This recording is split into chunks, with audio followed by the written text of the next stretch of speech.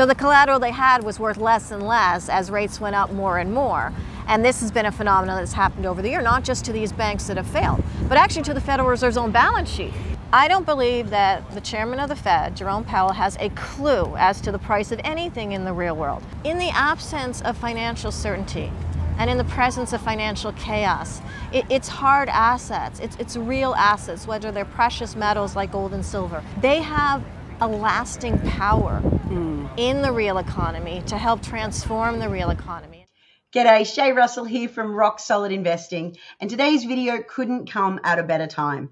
Now, just yesterday I was having lunch with Nomi Prins, who is a well-respected American economist who left behind a lucrative Wall Street career to expose the shady banking practices and how the Fed often has to come in and bail the banks out because of the problems that they brought amongst themselves. Now, we were having lunch about a week after Silicon Valley Bank, Silvergate Bank, and Signature Bank had all collapsed in the same week. And then less than 7 days after those three collapsing, First Republic Bank in the US also started showing signs of wobbling, which is why today's video is so timely. Because one of the first questions that I asked Nomi is this all these banks going under, because they are related to tech stocks and crypto, is it a sign that the tech boom is over for good?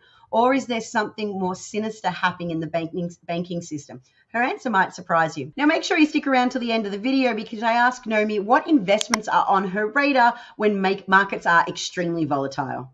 Joining me today is the incredible author, and I'm lucky to call my friend, Nomi Prins. Nomi, how are you? I am great, Shay. It's so amazing to be here in Melbourne with you. How many continents have we caught up on now?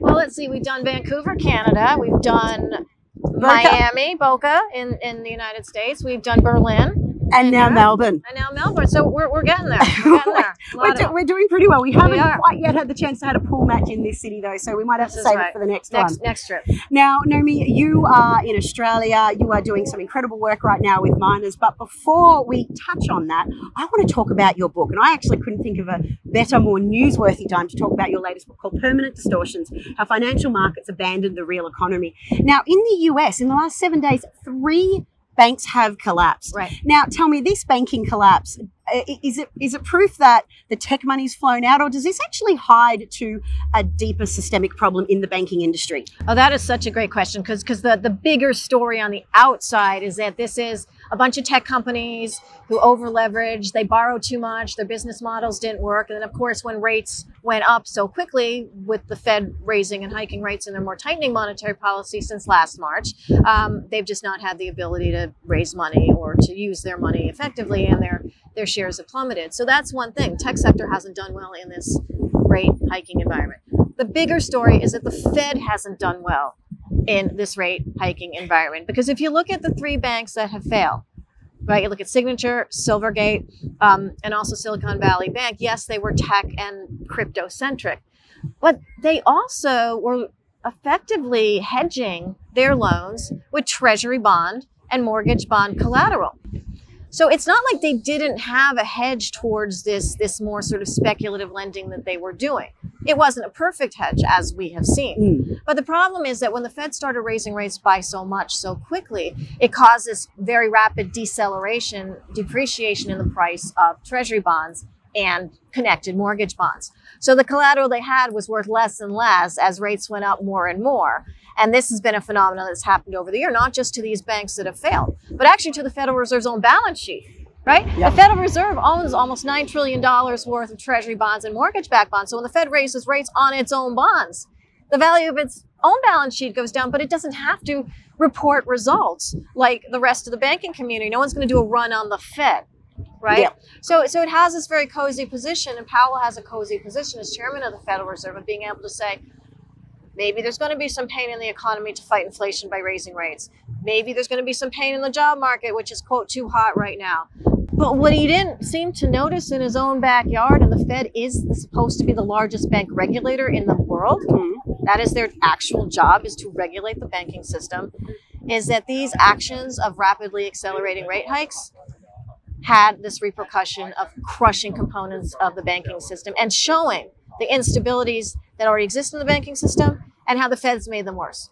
Now, this is something you touch on in your book, and that is basically how the Fed is detached from, I know you refer to it as Main Street. So is there any connection coming back to reality? Like, I don't want to give away the conclusion of your book, but is the Fed aware of their errors, or are they just blindly fumbling through while they try and get back in touch with the real economy?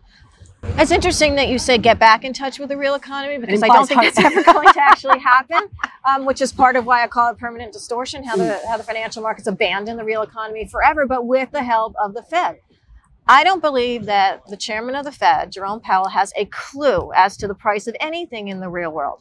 And neither do many of the people within the Fed, certainly not the people that actually run policy. I'm not talking about all the individuals who work as employees for the Fed. They're very aware, and internally within the Fed and within central banks around the world, they're very concerned about how rapidly raising the cost of money is impacting the level of mortgage payments, the level of credit card payments, the amount of money that they actually have to deplete their savings accounts for in order to pay for what's going on. Because at the end of the day, the Fed and other central banks cannot actually fight inflation. So the big lie here is that they can. And Federal Reserve Chairman Jerome Powell has positioned himself as a superhero inflation fighter. And if we just raise rates, even if it causes some pain, inflation's going to abate. The reality is the Fed cannot, nor can any other central bank, impact the cost of fuel, the cost of food, the cost of rents, the cost of materials, because those are supply and demand driven. And all they can do is talk about around the edges, potentially fighting inflation. And that's the lie, and that's the danger of the incompetence of the Federal Reserve, is that what they say they're trying to do is something that's out of their power to do. And that disconnect is what causes all this additional financial uncertainty in markets, trying to guess what each inflation number means relative to what the Fed is thinking it's going to do with respect to that inflation number. And it's a very, very chaotic world that we have right now because of that. Now, before we touch on how everybody can get their hands on your book, what brings you to Australia? What are you hunting for? What are you looking for while you're out here in Australia? So this is a good question, because I'm here right now and I'm going through the country talking to miners, talking to people in the financial community, and happily talking to you so much about all of that, is that in the absence of financial certainty and in the presence of financial chaos, it's hard assets, it's real assets, whether they're precious metals like gold and silver, whether they're industrial metals like copper and steel, whether they're rare earth materials or minerals like lithium or zinc or manganese. They have a lasting power in the real economy to help transform the real economy. And now, particularly with everything so chaotic in the financial sector and the financial markets, it's to the hard assets that are involved in the building of real transformation and real physical structures like we're standing on right here and like we see behind us in these buildings that actually matter for the real economy. And I'm here in this moment to talk about that and to explore that here in Australia, which is a country so rich in all of those hard assets. Yes, Australia did hit the geological jackpot. We got it houses and holes, is I think the saying. Yeah. Now, Nomi, before we wrap up, tell me, how can everybody get their hands on what I consider to be a must-read when it comes to understanding the central bank disconnect with the economy today? Where can people find you?